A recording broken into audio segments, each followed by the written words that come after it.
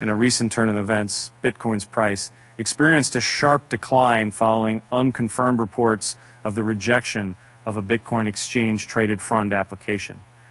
The crypto market, known for being its sensitivity to regulatory developments, responded with increased volatility, prompting various reactions from industry experts.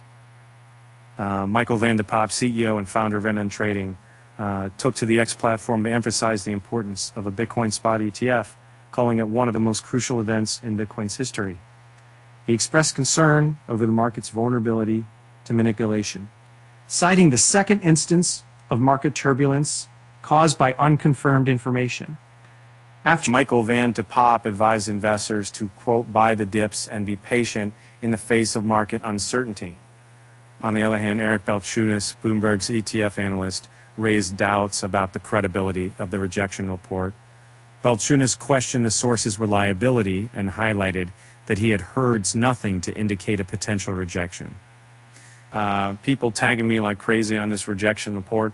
We have heard nothing to indicate anything but approval, but I want to give the guy benefit of doubt. So I'm asking if he has any sources or if he just speculating.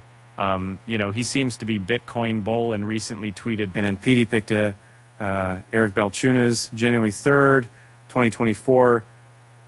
The primary trigger for the market turmoil was a report from crypto financial services platform Matrixport asserting that the U.S. Securities and Exchange Commission will reject the Bitcoin spot ETF. While the report lacked concrete evidence, it made a notable impact on market sentiment, and hundreds of components advocate. As highlighted in a previous report, the crypto market's early year rally, driven by Bitcoin's surge about $45,000, has lost momentum. Bitcoin's price witnessed a 6.5% dip in the last 24 hours, settling at $42,301 as of the time of writing. Markedly, the overall market cap experienced a 9% decline to $1.6 trillion, with Bitcoin dominance holding at 51.6%. Ethereum also faced an 8% price drop, hitting a low of $21.13.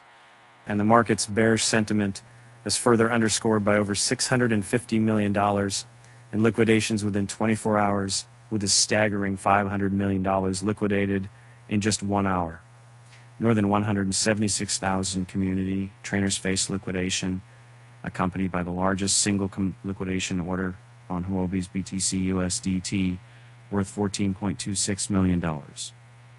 Moving forward, the official window for the SEC to approve or reject the ETF begins on January 4th and extends through January 10th. Traders and investors are eagerly awaiting some official statement from regulatory authorities to provide clarity on the situation. The market remains on edge, with conflicting opinions and heightened volatility shaping the immediate future.